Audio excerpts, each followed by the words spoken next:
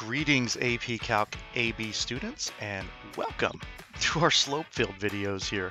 Topic 7.3 and 7.4 I typically group together. One of them is what is a slope field and how do you sketch one, and the other one is kind of what can you do with a slope field. So we're going to go ahead and dive into our first example here. And I want to read some preliminary information. Okay, the boring stuff. I know what you're thinking here. I want to go ahead and get this out of the way so that you can kind of see where this is all going to be headed. So it says in a later lesson, which is topic 7.6 and 7.7, we're going to learn ways to solve a differential equation analytically. Now remember, up until this point, I haven't really taught you how to solve these equations that have derivatives.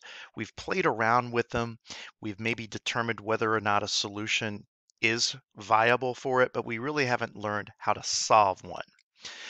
Doing so can sometimes be difficult, but oftentimes it can also be easy, so we'll give you some of those as well. But I want to kind of introduce you to a graphical approach in this particular topic. And so what we're going to do is create this thing called a slope field. Sometimes it's called a direction field.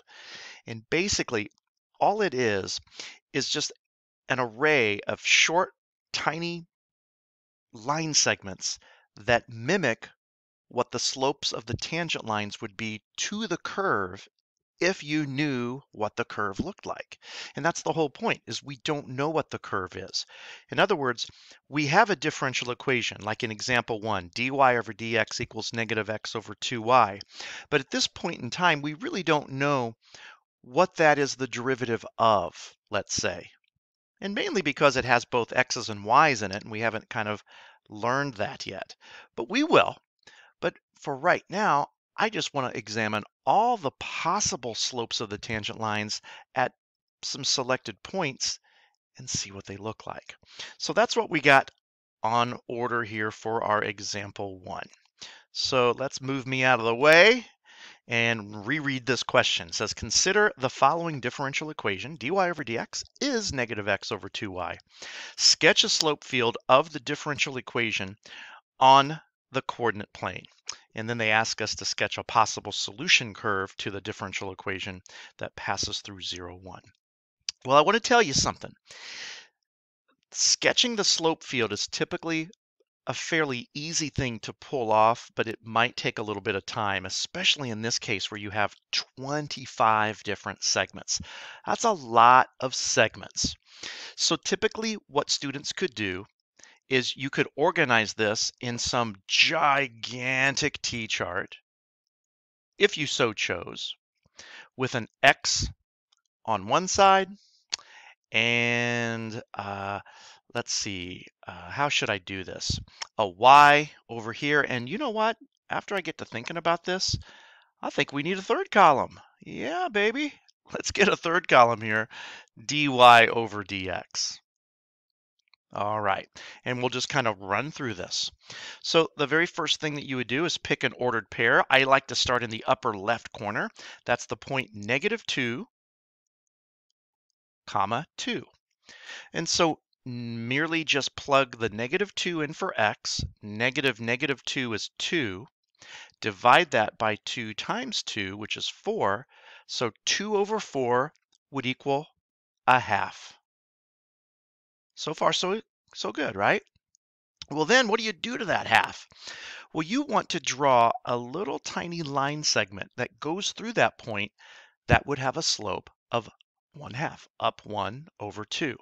And I know that that might not be the easiest thing to do here in the corner. Maybe down here in the middle you could pull that off. So a lot of times I might cheat and try to find the next nice lattice points, the intersections of these grids. And so I have like a little target here. If I want to go up 1 and over 2, I would say that this line segment would go about like that trajectory, but you only want to draw about that much of it. Trust me, if you make these line segments too long, you're going to have kind of a mess on your hands, and you'll really get a better feel about what the slope field is representing if we keep those pretty concise. All right, let's do a couple of more here together. I'm just going to keep working across the top row. So now x is negative 1, y is positive 2. So we plug -1 for x. -1 is 1, of course. 2 times 2 is 4. So we have 1 over 4, which means we have a less steep tangent line that would go up 1 and over 1, 2, 3, 4 if they were there. So I'm kind of thinking about this type of trajectory. So maybe that, I don't know if that's too flat. Sometimes it's kind of helpful to have a straight edge, but I think that that will work. And I'm trying to represent the fact that this tangent line's a little less steep than that one. Sometimes it's tough to do.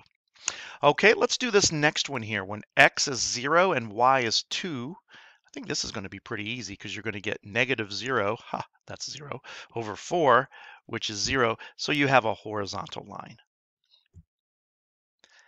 Let's finish up this top row.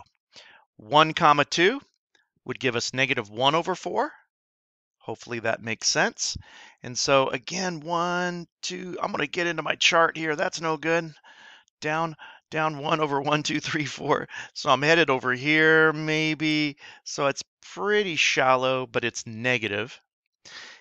And then if I try 2 comma 2, I think I'm looking at -2/4, which is the same as -1/2. So from here, down 1 and over 2 would look something like that, perhaps. I know we're only maybe a fifth of the way done. It's very tedious. In my classroom, what I will typically do when I teach this is I assign every student a point, and they actually come up to the smartboard, or they could come up to a piece of um, oh, big paper. I don't forget what the name of it is, but you could make a pre laid out coordinate plane with the little dots, and they can just draw in, etc. So once everybody has a turn to come up, we pretty much have this slope field knocked out. What I would like for you to do is to pause the video and at least work through the second row from the top, and I'd like to skip and do the bottom 2 rows. I'd like to skip this one for right now, because what I'm going to do is I'm going to pause my video and I'm going to create those slope segments really quickly, and then we can check our answers. Welcome back, everybody. Hopefully you had a good time figuring out these slope fields. Hopefully you did it.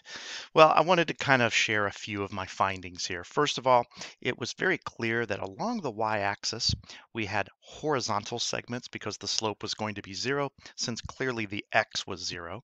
And then just to show you, I believe I had a slope of +1